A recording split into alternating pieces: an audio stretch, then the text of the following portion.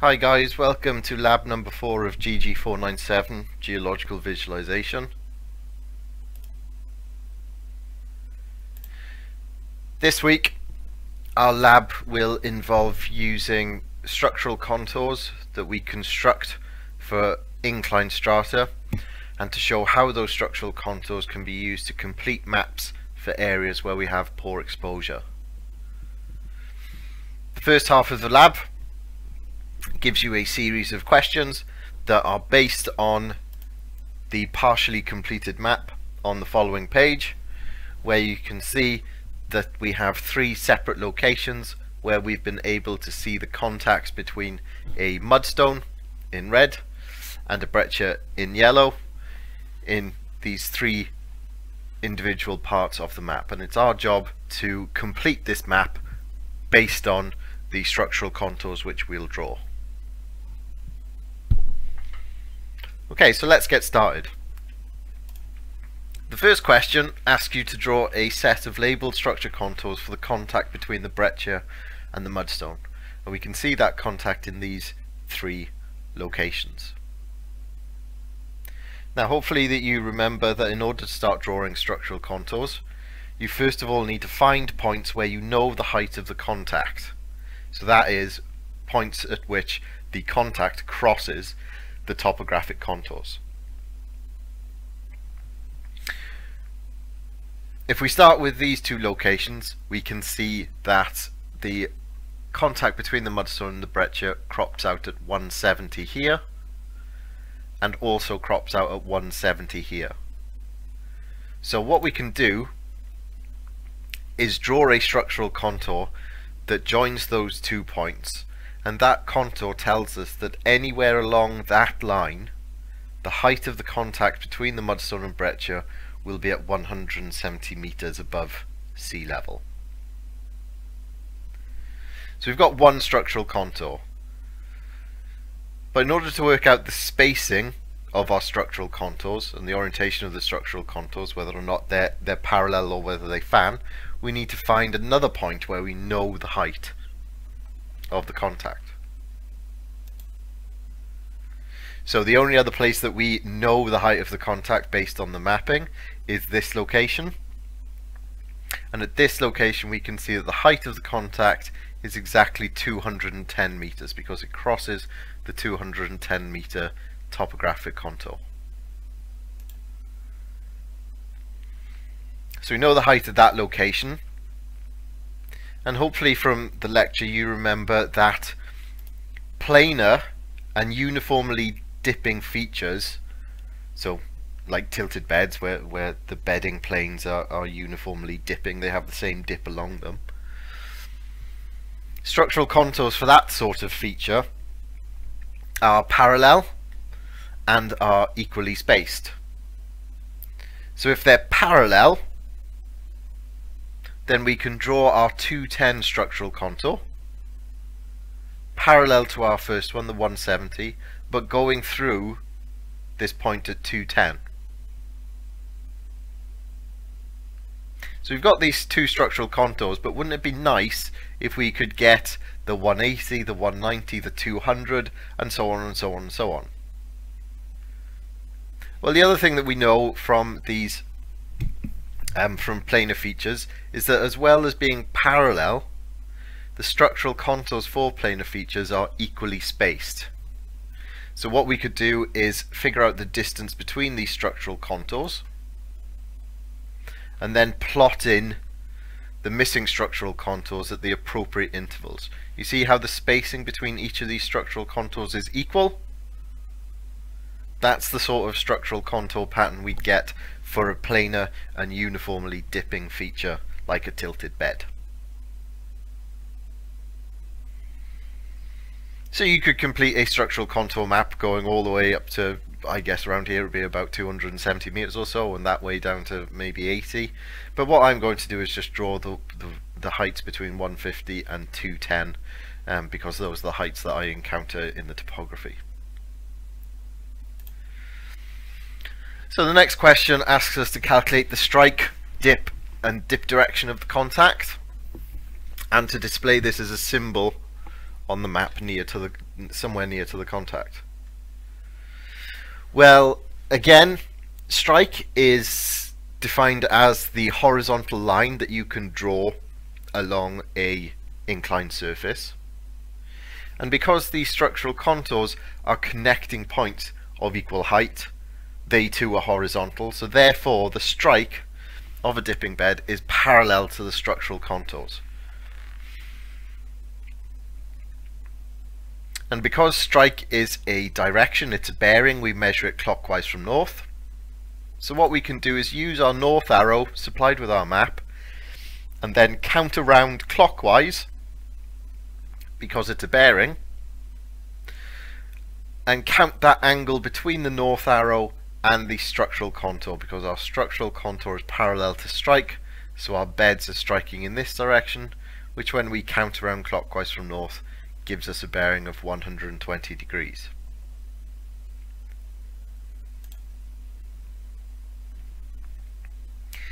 Now, if strike is parallel to the structural contours, then dip direction is perpendicular to the structural contours and points in the direction from high to low.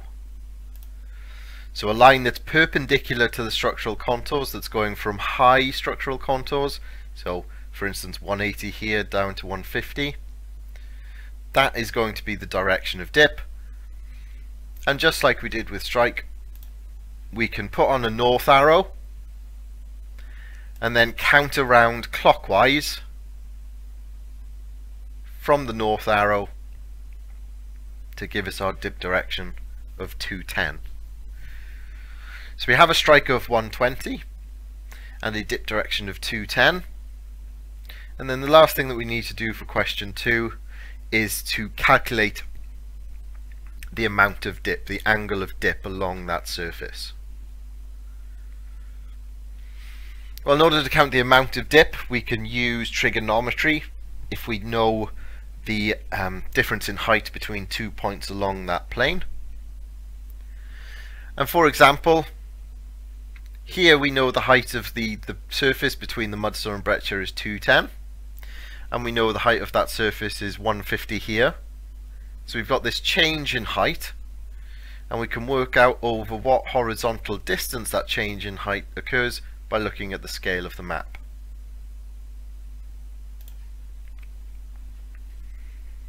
Okay, so the scale on the map says that 50 meters on the map is equal to 50 meters in real life is equal to 55 millimeters on the map. So therefore 1 millimeter on the map is equal to 0.91 meters. It's a bit of a strange scale, but I think something went a bit awry with the photocopying. But nevertheless, that's our scale. So 1 millimeter on the map equals 0.91 meters in real life. So the distance between our 2 points, where we know the height of the plane of the contact, measures as 88 millimeters. So therefore the real life distance is 88 multiplied by 0.91, which gives us a real life distance of 80 meters.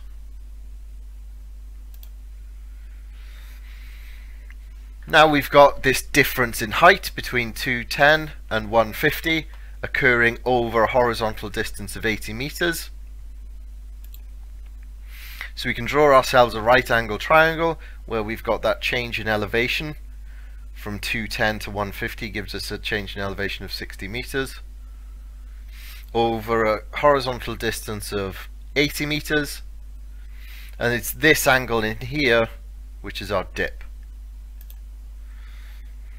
So we can calculate the size of x, the size of dip, by taking the inverse tangent of the opposite over the adjacent, and that gives us an angle of dip of 37 degrees. Okay, so we've done our calculations, we've got strike, dip and dip direction, and now we need to display this as a symbol. And we display the dip and strike of beds by using a long bar with a tick in the middle of it pointing towards the direction of dip. And the long bar of that symbol is oriented parallel to strike, so we can orient it parallel to our structural contours. And we put the little tick in the middle pointing in the direction of dip. So again, from our structural contours, going from high values to low values. And then the number that we record is that amount of dip. And by orienting our symbol that way, we record the strike orientation, we record the dip direction, and we record the amount of dip.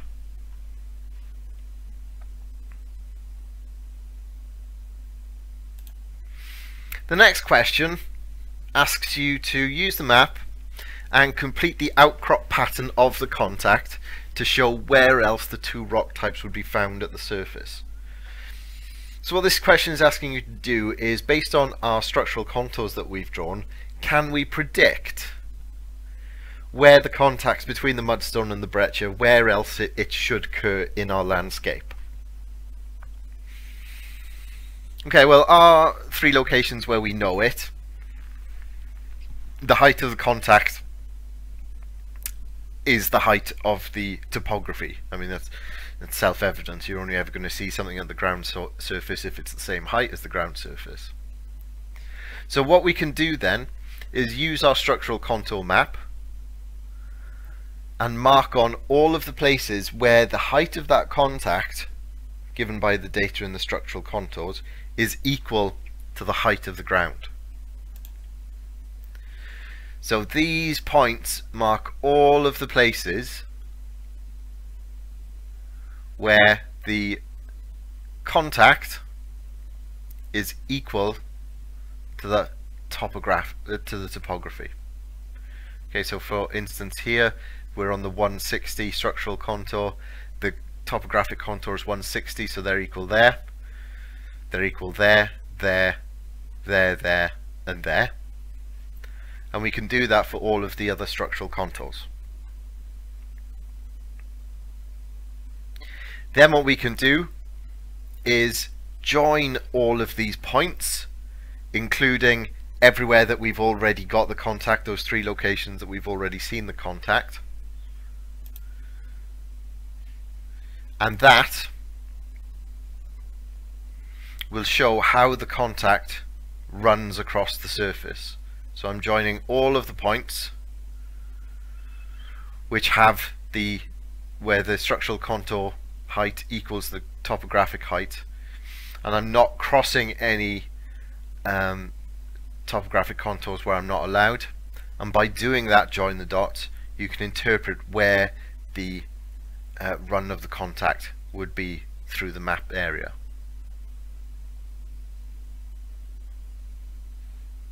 Then what we can do is, I've removed the points to make it slightly easier to see.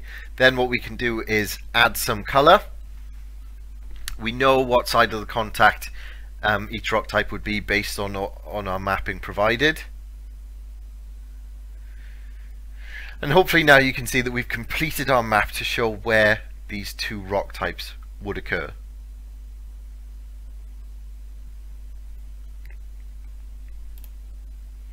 The next question asks you to calculate the apparent dip of the contact in relation to the cross-section line XY. So in other words, what would the dip of the contact look like if you were to draw the cross-section along this line XY?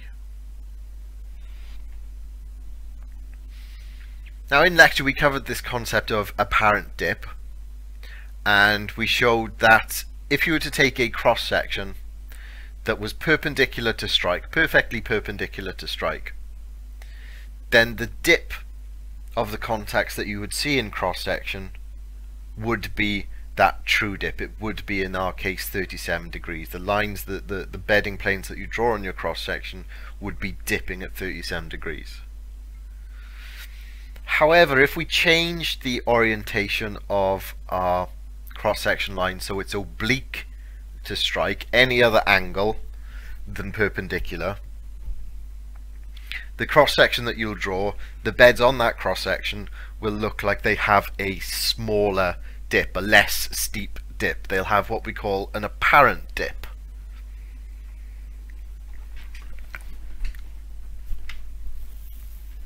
And we can calculate this again using some basic trigonometry.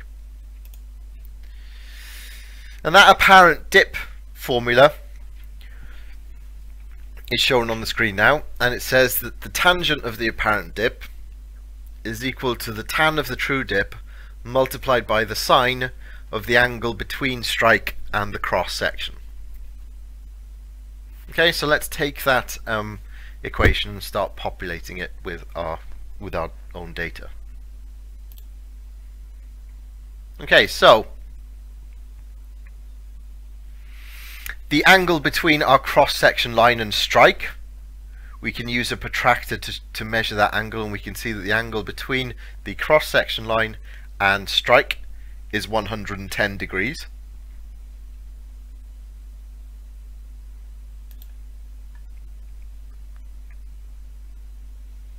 And once we have that number, we can substitute all of the numbers that we know into that equation and solve for the apparent dip. So our apparent dip then, if we rearrange that equation, becomes the inverse tangent of the tan of the true dip, which is tan 37, multiplied by the sine of the angle between the strike and the cross section, that angle we've just measured, so sine 110.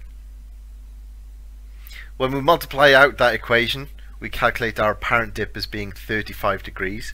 So if we were to draw this cross section at a 1-to-1 vertical and horizontal scale, then the dip of our beds would look like it's 35 degrees. In real life, the dip of the beds, the true dip of the beds would be 37, but because we've drawn a cross section at an oblique angle, a slightly odd angle relative to strike, that dip is going to look a little bit less.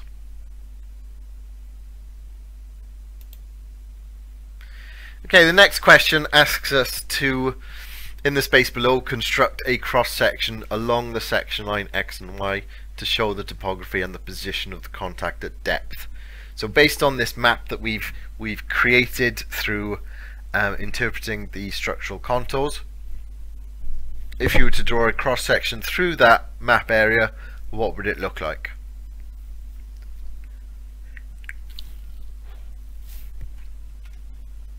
Okay, well, the first thing that we'd want to do is use our strip of paper and mark along that strip of paper the points where the cross-section line crosses key topographic contours.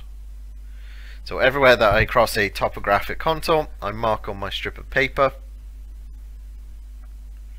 and then I take that strip of paper to my cross-section panel and mark on, or transfer from that strip of paper, the topographic heights to their correct position along that line XY.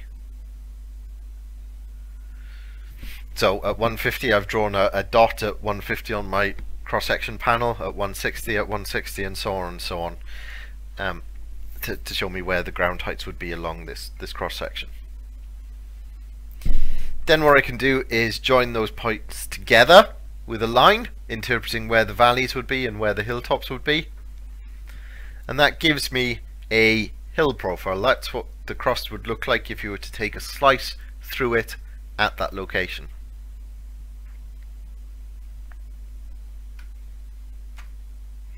Then what I can do is go back to my strip of paper and mark on the structural contours for the contact between the mudstone and the breccia,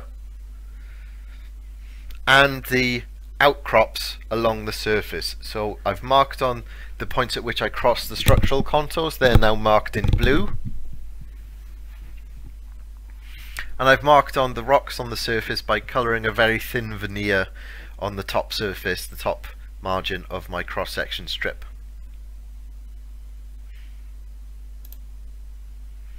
Then what I can do is take that information back to my cross-section panel and transfer from the strip onto the cross-section panel the height of those structural contours, the height of the contact between the breccia and the mudstone. So I transfer those structural contour heights onto my hill profile, and then I join those points together to show where the contact goes at depth and where it would be above the surface.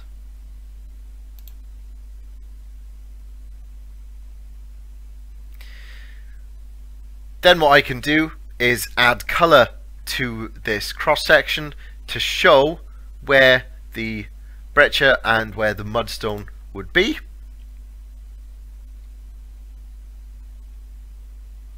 And by doing that, I'll have completed my cross section. So by the end of this half of the lab, your map should look something like this, with the questions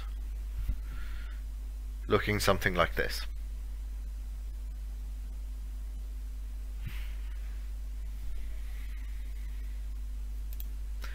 Okay, the second half of the lab involved a block diagram exercise to kind of really demonstrate this idea of apparent dip. And what you've been given is a block diagram that's unfinished that we'll have to complete, and a map view, so a top-down view of that block diagram. And the first question asks you to interpret the run of the geological boundaries and complete the map to show where the boundary should crop out beneath the lake. Okay, well, if we didn't have this lake, it's pretty obvious that these dipping beds would continue and join up to their adjacent partners either side of the lake shore. So those contacts obviously continue along strike to join up outcrops across either side of the lake. So once you complete that map surface by projecting the contacts along the line of strike shown by our bedding symbols, you should finish a map that looks fairly like that. The next question, number 7, asks us to draw the structure on the 3 vertical faces of the block diagram, taking into account how the apparent dip of the rocks will vary depending on the orientation of the block face. So we have these 3 faces, these vertical faces, 3 cross sections, I guess, through our block diagram, and you can see that they have these different angles to strike. We have this cross section where the angle of the cross section is perpendicular to strike. We have this cross section where the angle of the cross section relative to strike is parallel, and then we've got this face where we've got an oblique section where the angle of the cross section is neither perpendicular nor parallel to strike, it's oblique. So how will our rocks look in the subsurface depending on those orientations?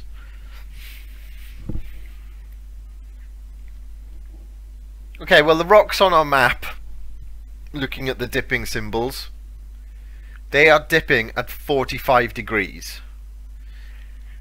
And anything that has an angle of 45 degrees, the slope, the gradient of that slope has a gradient of 1. So in other words, every unit of distance you move in the horizontal dimension, you move it the same amount of distance in the vertical. So it's a 1-to-1 ratio, I guess, of vertical to horizontal as you go down that slope.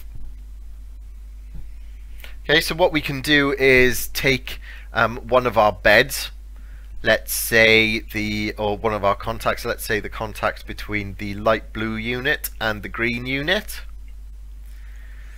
and we can project down onto our cross-section faces where those where that contact would hit the edges of our block diagram by taking this 1-to-1 ratio of horizontal and vertical distance. So if we draw lines perpendicular to strike to show the distance we'd move along the contact in the horizontal, then we'd go this distance before we hit this edge, and we draw the same distance down the vertical. If we took a point here and drew in this direction to work out the horizontal distance until this edge and took the same distance in the vertical, we'd end up there. And the same for this part of the contact. If we took this amount of horizontal distance and moved the same amount of vertical distance, then we could join up our contacts. Okay, so by connecting the points at which the stratigraphic contact would intersect the edges of the block diagram, you can construct cross sections showing how the subsurface would look in different orientations. Okay, and if we take a moment to look at this block diagram, you can see that on this face, the perpendicular face to strike, the dip of this blue bed is at its maximum, it's its steepest, it's at its true dip. The cross section that's drawn parallel to strike, our rocks have an apparent dip of 0. They look horizontal because of the direction that we've drawn our cross section. And then this cross section face, which has been taken obliquely to strike, our beds have an apparent dip which isn't quite as steep as the true dip. Okay, so this block diagram tries to demonstrate how the dip of a bed on a cross section depends very much on the orientation of that cross section relative to strike.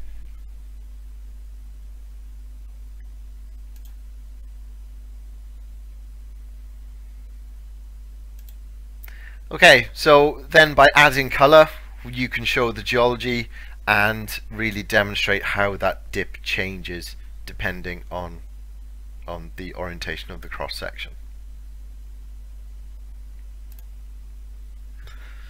So the last question asks you to label the following completed block diagram to show the angle of dip, the angle of apparent dip, the strike of the beds, and the direction of dip of the beds. Okay, well, our true dip is that angle in a cross section which we've drawn perpendicular to strike. So our beds are striking in this direction, so our true dip is shown on the cross section that's perpendicular to strike. An apparent dip is that angle of dip that we see in any cross section that isn't perpendicular to strike. So the apparent dip here is going to be less than our true dip, and then on this section it's going to be even less. It's going to be horizontal, in fact. And the strike of our beds is parallel to our contacts, these nice linear contacts showing that the ground is flat. Our strike is parallel to those, and our dip direction is perpendicular to strike, and you can see from the cross sections that that dip direction is towards the south on our block diagram.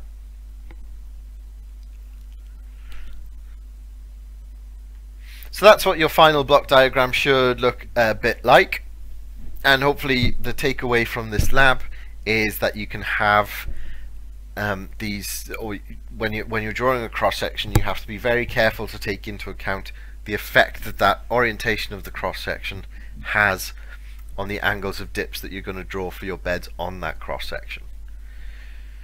As a rule of thumb, we try and draw cross sections as perpendicular to the main strike of the area. So if your whole map area is a sequence of tilted beds, then you try and draw your cross section perpendicular to strike, and that way you see the true dip, the realistic dip of the beds, the truly representative dip of the beds, rather than some apparent dip which might be in some ways misleading.